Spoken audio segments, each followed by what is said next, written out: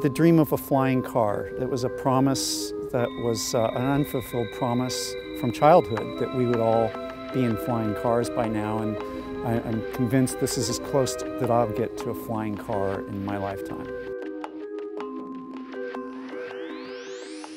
This is Maria del Camino, and so she's kind of a chimera Frankenstein between 59 El Camino and this Komatsu excavator for the base, and then things are completely reconfigured and there's a custom boom assembly that connects the two together.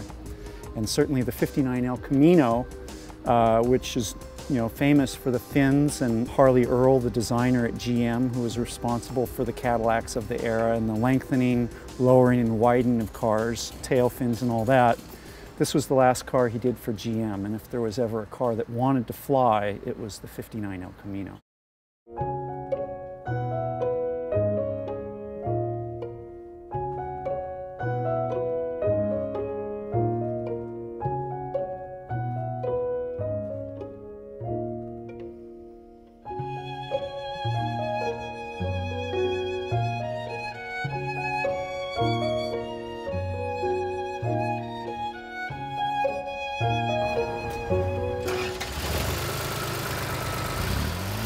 So it was a 5-ton machine originally, and actually Maria, in her complete form, is still now 5 tons once again. So she's a big girl. The holes are all hand drilled, and they form a half-tone image of the false Maria from the film Metropolis. And the basic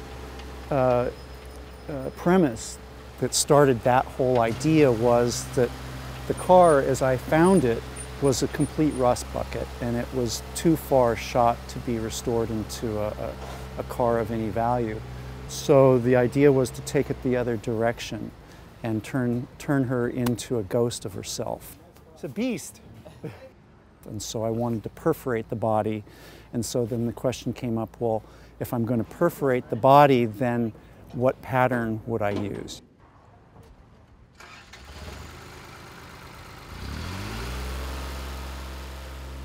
I had always been inspired by the film Metropolis and the robot woman, or actually, as Fritz Lang called it, the robot machine man, but I call her the false Maria, hence the name Maria del Camino.